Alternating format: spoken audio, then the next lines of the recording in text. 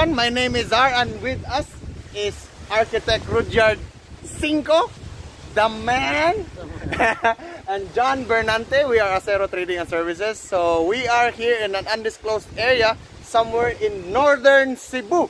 So the weather is nice and it's a perfect time for us to show you our concrete polishing. So this is a DIY tutorial video for those of you guys who like to learn about polished concrete and how to start. So this one is for you by special request with many. Okay, so watch this video, and Architect Rudyard here is your guy to contact if you have projects like this one. Okay, so stay tuned. Congratulations, Mr. Rudyard Cinco! Woohoo! Okay, for those of you who want to venture and start out with grinding, you can first use or buy a 4-inch grinder like this from Bosch, and select the one with the variable speed, because basically you will be needing the variable speed for polishing and grinding a concrete. If you use a single speed, you will have a hard time controlling the grinder. At the same time, you will emit a lot of dust. Okay, so again, grinder, 4-inch variable. You can buy this at the local warehouse. For the first cut in concrete polishing, you do first a metal grinding cup wheel. This is a 4-inch for this size of grinder. You can buy this again from the local hardware. So this is a turbo cup wheel like this. And you also need a series of resin pads with different grits. So normally if you want to polish concrete, you'll start first with 30, 50, 100, 200, 400, 800, 1000 if they have, or you can go straight to 1500 and 3000 grit. 3000 grit is a high gloss finish.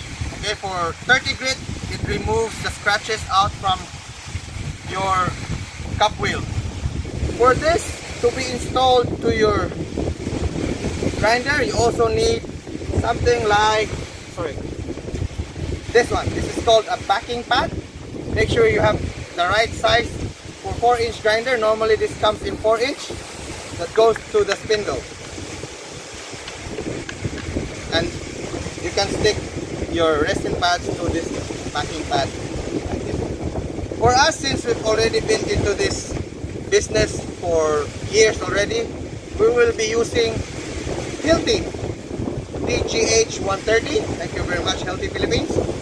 The good thing about this grinder is that it has a dust shroud built in and it's adjustable. You can adjust the height of your dust shroud enough to have a minimal length of your cup wheel or a resin pad that goes through your surface.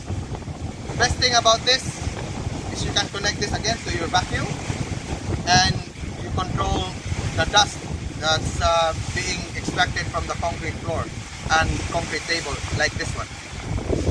We have our backing pad and we will be using Hilti resin pads for the first few cuts, 50, 100, and for the finishing touches, we'll be using our very own proprietary resin pad that goes into sequence from 0, 1, 2, 3, and 4. And 4 is a high gloss finish, 3 is a semi-gloss finish, 2 is a semi-matte, 1 is matte, and 0 is used to remove the scratches that we generate out from this metal cup wheel. This is also a variable speed grinder. We also have a 7-inch Bosch variable speed polisher that we will be using to stick our resin pads for the polishing process. And lastly, we burnish. So we have a burnishing pad and a backing pad here. We've had it custom made out of aluminum. So this burnishing pad will be the last and final step for us to achieve a very smooth, very shiny result. So Chanboy in a while will be demonstrating how you can do polishing on a concrete table like this yourself, and you can try this out at home. Safety is always first. Make sure you have the proper gear, proper PPE. You need to protect your eyes for any particles that go through the air. You need to protect your respiratory system. So make sure you have a proper respiratory protection for the job. And Chanboy here is wearing the appropriate type of gloves. It's already connected to the vacuum, and he is now ready to grind. For enclosed areas where there is enough noise, so you need to have an earplug. But here it's outdoor, weather's fine. No.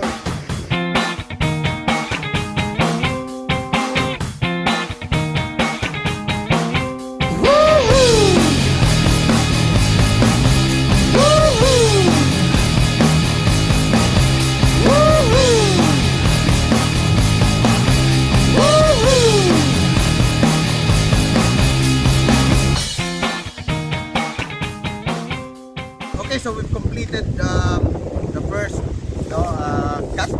initial cut for this project. As you can see, the aggregates are already exposed, and most of the time it's manually laid or manual job mix. You'll find some nicks, some cracks, just like what Mr. Chanboy is doing. He's looking for some cracks. Now he's cleaning them out. Some pieces of wood maybe included during the pouring. So you need to find them, especially if you are very particular about the looks of your final result. So what we're gonna do is put a patching compound. You can hit comment and I'll send you the link, or you can buy it from us also, what this one is. Best thing about this is it's paintable. So basically you can match the color of the concrete or whatever it is that you wish to achieve. Maybe a red or a blue or a yellow or black or gray. You can actually tint this one together with the hardener. The good thing about this is the workability for this. It dries out and hardens in 20 minutes. So for this project especially, we don't have that much time, so we'll be using this one. But you can also use a grout like a Portland cement. You can mix them and patch the crack. So it depends upon you. But if you want to use this product, comment below and I'll tell you what it is. I'll get you the link and you can also buy it from us. Make sure you clean them first before applying the patch to have a very good adhesion. So take a look at the condition of this table and bench right now. So basically we've already exposed the aggregate, so it has the character already. But since this is still the first cut, we'll try to patch it out during our first cut before we progress.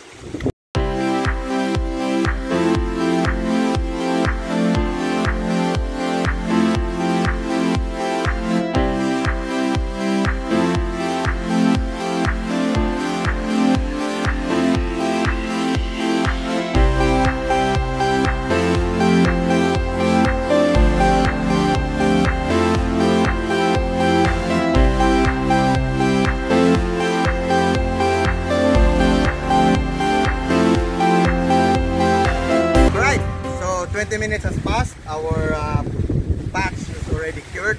It's already hard. So now Chanboy is preparing for the next step, honing process. It's number 0. We will be using our 7-inch variable speed polisher grinder by Bosch. So preparing for this one, this is a pro tip. You make sure that when you finish with number 0 or the next process, you need to ensure that all the scratches that you get from the cup wheel is removed from this process. Otherwise, if you don't do this, if you don't check, you will end up seeing a lot of scratches as you progress, and the only way to get those scratches is to go back to this process again. So again, very critical is to make sure all the scratches from the metal bonded cup wheel, you need to make sure that after this process, before you progress, you make sure that you remove them out and you won't see them. You only see the scratch of this resin glass. You will eventually take time to practice and you can identify from which process are the scratches coming from. But basically, with our experience, most of the time, the scratches that comes out when we progress are from the initial metal banded diamond grinding process, in which from the cup wheel, this particular project right here. Again, please take note. That's a pro tip. Right, Mr. Chanboy? Okay!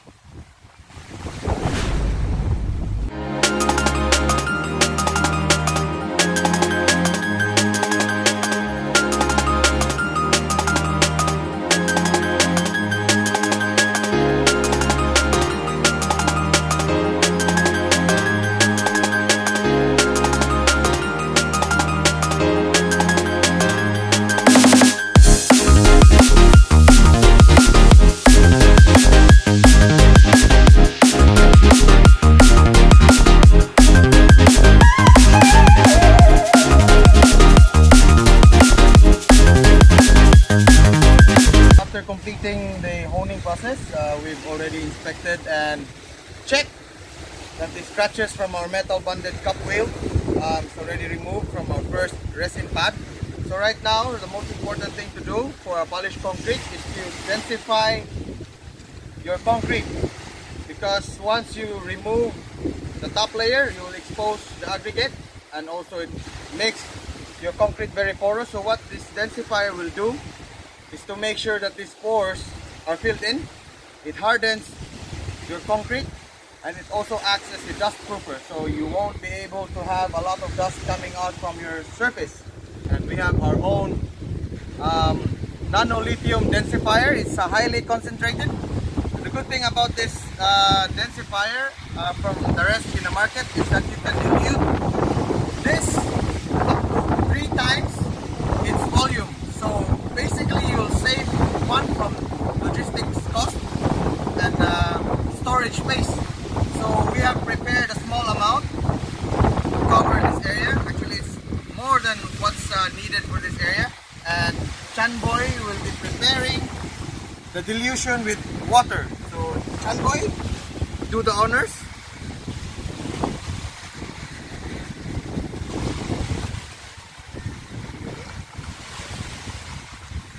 Okay, so for this, because this is a manual job mix, so we're just gonna be diluting 1 part of our densifier and 2 parts of water. So you stir this. You can use a stick, but for us we use our own stirrer just to make sure it's homogeneous. And to apply our mix, we need to have a microfiber cloth. So for this one, the mop.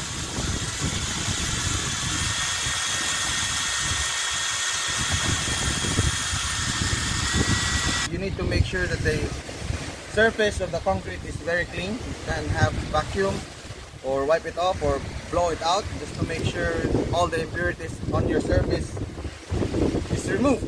And by the time you do that and you already have your nano lithium densifier ready, and you can now apply and densify the surface. So, Chanboy, do the honors please.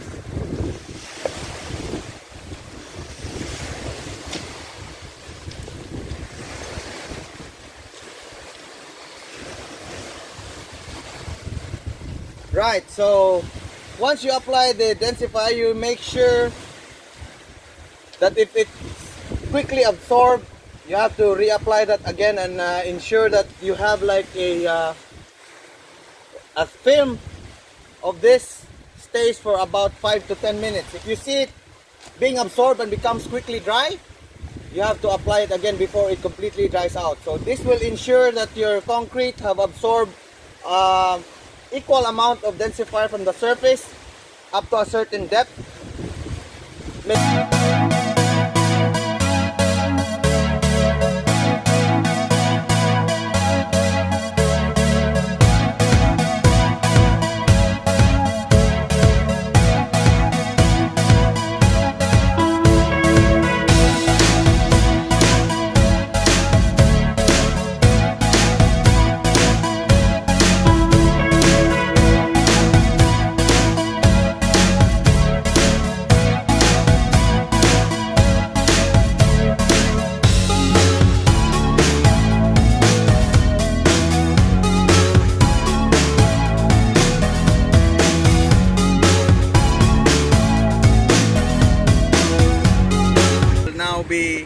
our polishing steps. So we'll go with number 1 first, number 2, number 3, and number 4. Okay, and you'll see our table, the surface of our table come out shinier as we go through the steps. So what we're planning to do here is to have the top surface and high gloss, which is number 4, and the sides will be matte, the number 1.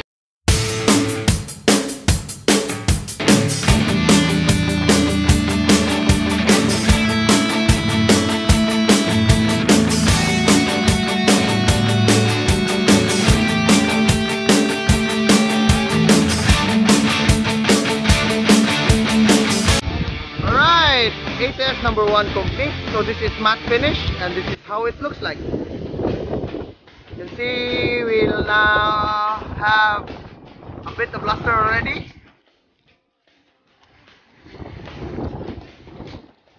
and that's ATS number 1 matte finish. Alright, pro tip number 2. The reason why we recommend to use a variable speed grinder is that as you progress, you increase the speed of your variable speed grinder. Now if you use a single speed grinder, it will be very difficult for you guys to control, you know, your strokes, as it has a very high RPM and it vibrates a lot. So a variable speed grinder can help you control the stroke when you are grinding. So again, pro tip number 2, as you progress, you also increase the speed of your variable speed grinder. Right, this is ATS number 2 semi-matte finish. Semi-matte finish. So as you can see, you now have a much better luster on your surface than the matte finish. Okay, pro tip number 3. Before you start progressing to the next grit, you make sure you clean the area, as the cuttings collected from your resin pads may scratch the surface when you don't clean them and you start progressing to the next step. So that's pro tip number 3. Clean before you start progressing to the next step. So many things they fight for my attention, so I shift my gaze in your direction. Yeah, I look to you, God. Oh, even when the clouds are rolling in. Yeah, I live for you, God.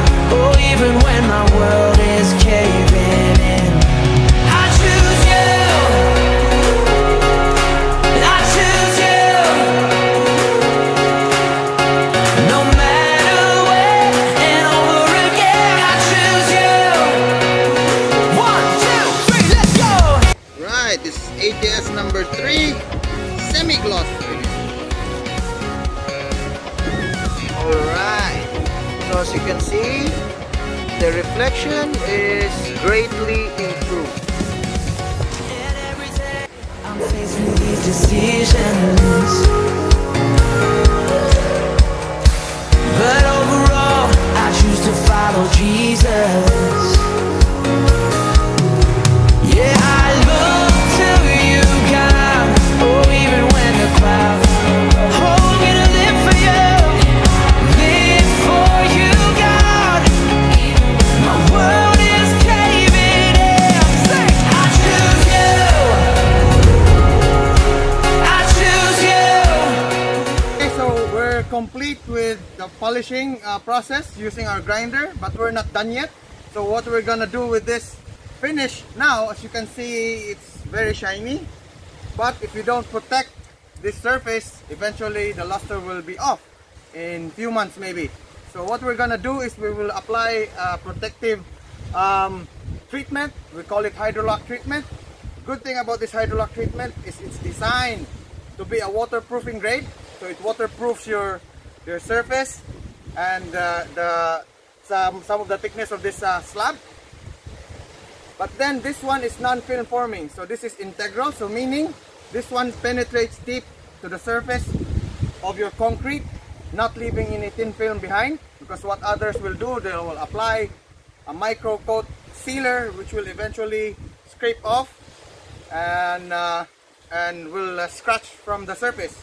Others, they use floor wax, which is for us a no-no, because floor wax they invite a lot of dust, but also floor wax will also discolor your surface over time. You reapply floor wax. So the good thing about this, again, it's integral, meaning the more you use, the more it's subjected to use, especially in floorings, the more it's subjected to foot traffic, the shinier it gets.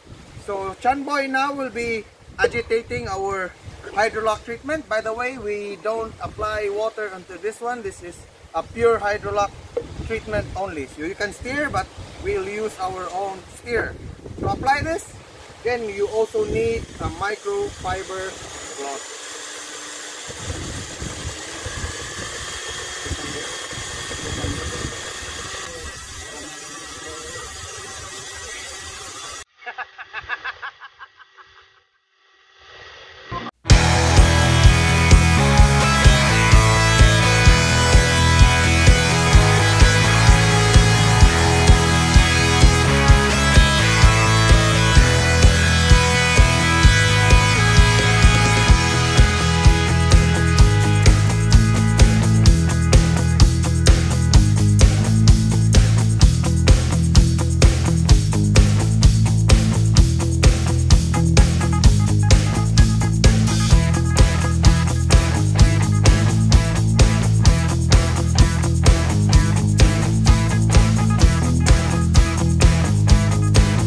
So same as you apply your densifier, you need to make sure that once it dries out, it's quickly absorbed.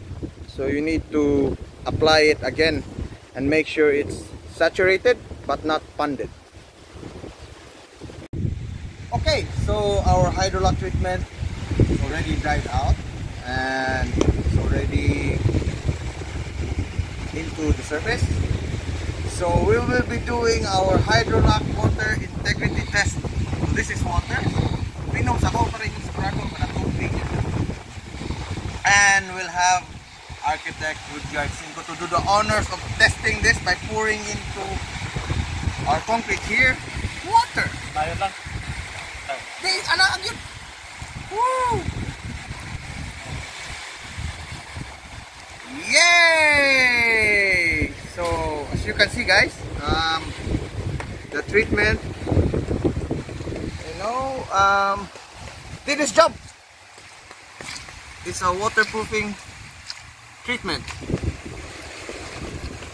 So it's easy to clean. That's the best part of it. When it rains, so the rain will easily clean this one out. And one of the things also, especially if you're in places like near the beach, this is also very important treatment because it protects your concrete from easily getting deteriorated out from the salt water, and algae growth as well.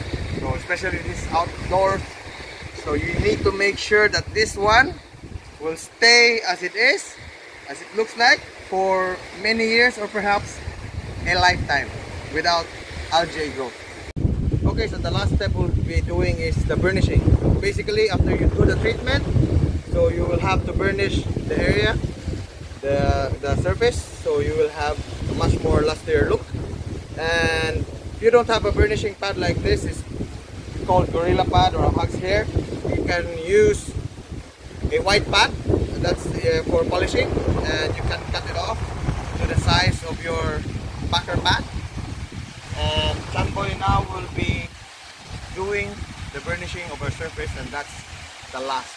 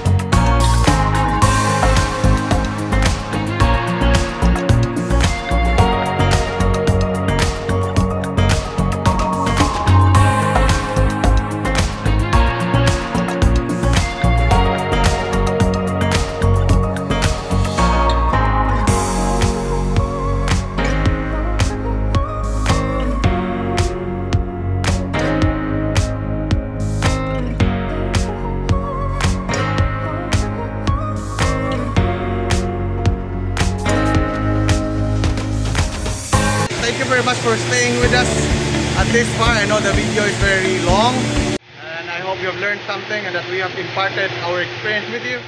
Just please keep on practicing, and just remember that Acero Trading and Services started with just one grinder. Until now, we are tasked to do all the floor of this DIY Home Depot store. So keep practicing, keep learning, and hope to see your videos also in the not so very distant future. So thank you very much. God bless and keep safe.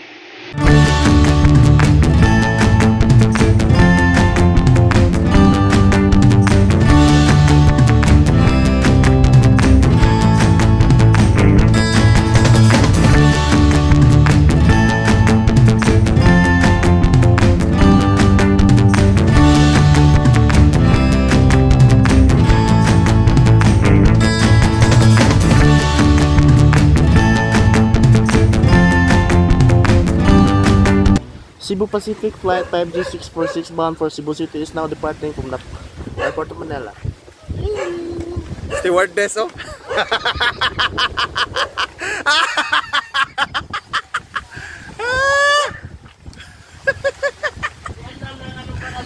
Asa man akong quadrant airplane.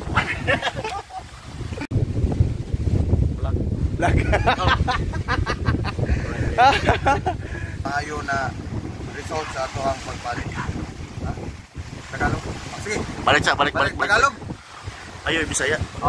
Actually, cut.